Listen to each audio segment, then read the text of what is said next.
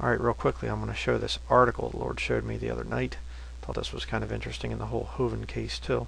This is the Pensacola News Journal. Down there locally, it says, Ken Hovind sparred with IRS officials for at least 17 years before his conviction, claiming he had no income or property since he was employed by God and said park workers were ministers not subject to earthly payroll taxes.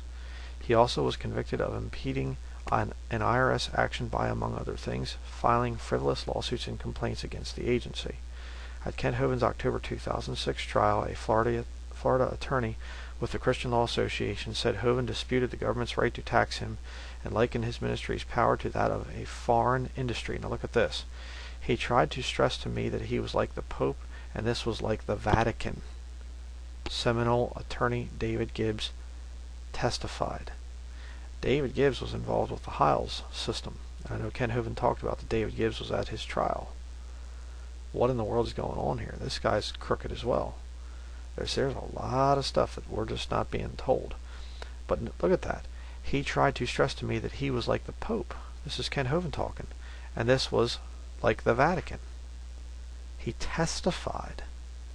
This isn't just him saying, making something up. He testified at the hearing with Hovind that Hovind said that he was comparing himself to the Pope and the Vatican with his ministry. Why?